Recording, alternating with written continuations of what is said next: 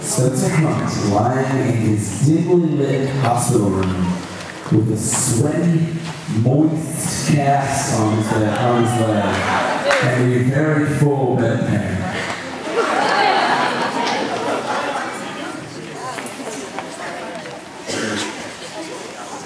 Scene 2. Spencer, still laying in his hospital bed, he awakes to an even fuller bedpan and the great Dr. Alex Riskowich.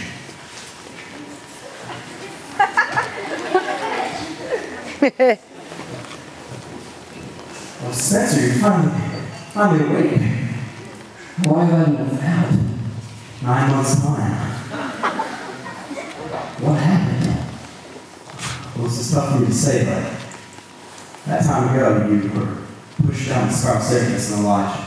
Your spine was twisted, your brain almost smushed like a grape, and your eyebrows spontaneously caught on fire due to the friction. What kind of doctor are you? Well, I may have finished last in my class at medical school, but I was the most handsome. And according to daytime television, that's what really counts.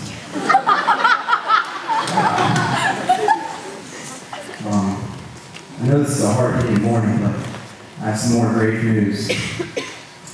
While you were out, your beloved wife, Betty Grant, found someone new. And it was someone close to you. She moved on to your evil twin, Spencer. I'll give you some time. I'll leave you alone. Thank you. Love. Betrayal. Confusion. Patriotism. The Lodge Counselors present Days of Our Lodge.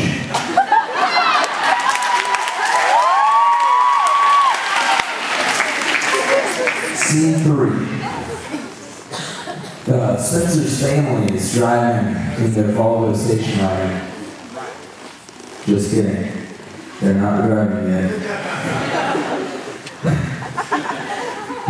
Spencer's best friend, Private Ryan Moore, enters to see his distraught friend. Oh my gosh. Spencer, I heard you were awake. I came as fast as I could. Thank you. It's great to see you again, Bestie. I know, I've been gone for so long, but I'm back now. Is everything okay? Yes, I need to tell you one thing. Shoot me straight about Betty Grant. Spencer, I'm sorry. I figured once you went out, I would watch over her for you, but I got an email during your rest period and I was drafted. And I had to leave. I'm sorry. I did everything I could, but... We're at war? Yes, Spencer, we're at war. People are dying out there. But I'm here now, for good. I'm trying to save you from this chaotic man. I need you to get right back on our front line. Our whole platoon is gone down. I'm the band. Well, I'm not here. So I need you on our front line, playing drums. Or something like that. Hurry! I love you.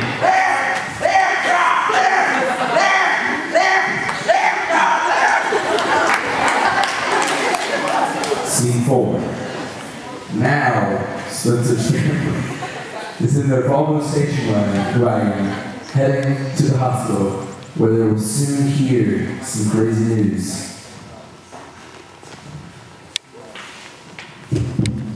Nice weather around here today. You get to have Indians running outside. That's nice. Traffic's pretty light too, so it's a relief. Yes, it is. What I'm really excited about that is that my big brother Spencer, I'm really psyched he's awake and alive and well. Yeah, I might get out. This is pretty inopportune time to tell you this, which is probably the best time figuring this is on daytime TV. You're not actually biologically related to Spencer, nor are you biologically my son. Sorry. I was vacationing in China about 17 years ago, condo down there, and this cloaked woman one night came and put this baby wrapped in swaddling clothes in a basket on my doorstep and told me that this baby was special, but it was cursed. You were that baby.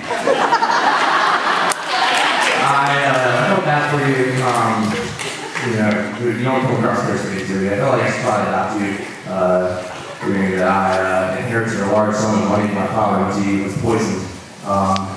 And I can afford to take on another child. So, sorry. That makes so much sense. I had a cleft chin, yours is smooth. I should have strung it together long ago. The curse. My girlfriend's in freak skiing accidents. All my pets down in 2 weeks. Oh, God. Well, we're here, so let's keep it on our fake family. Yeah, indeed. Oh, my son. Gosh, it's so good to see you get helping out of that 9-month coma. Hello, Governor. You told him. Yeah, I told him he was cursing the doctor. Yeah, indeed. Who are you? Easy, Mikey. You're adopting a curse. It's not the end of the world, okay? This seems like the right time for the evil twin.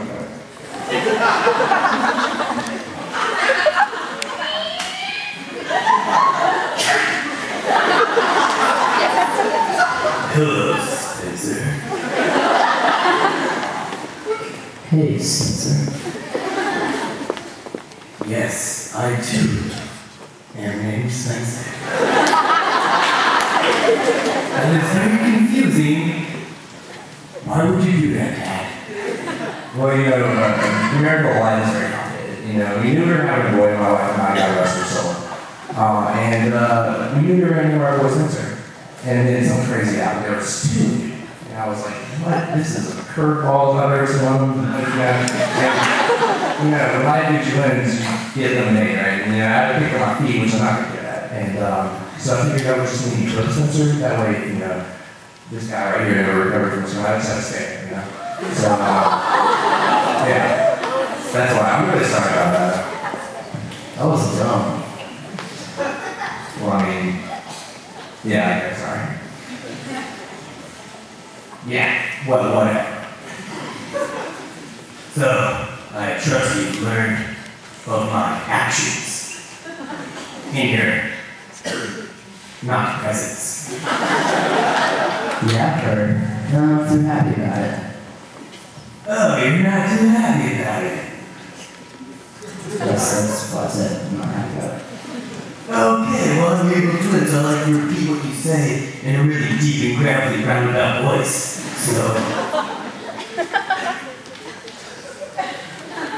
So you're not happy. Alright, cut to the chase. Why'd you do it anyway?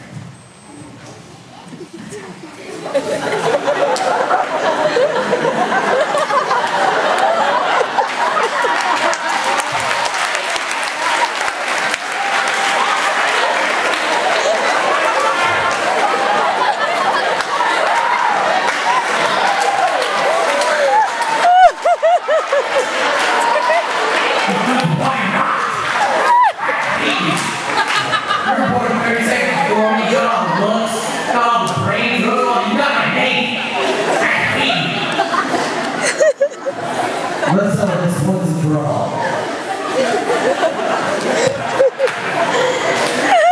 That got really out of control. Guys, you got low. Pick rocks are too slow. Whoa, guys. Okay. At this time, Mikey's confusion began to overset. Are you guys talking about any rank pick rocks and two slots? Yeah. Okay. Is it 1-1? I'll tell this. Enough! Alright, enough! We're talking about Taking shots all week. Find out, not even a human being. Craziest 15 minutes of my life. I'm at this right now. Mike, I told you were about to curse. It doesn't mean you need to gun. Okay, man? Great. Just 2 minutes over there with a love triangle, alright? No one really knew where he got the gun. Alright, yeah. I'll just curse on these shoes. In that corner. That was great. You know what? I think the best way to settle this is taking a lot of my money and going like on a trip or something. Yeah. Let's see what we get at.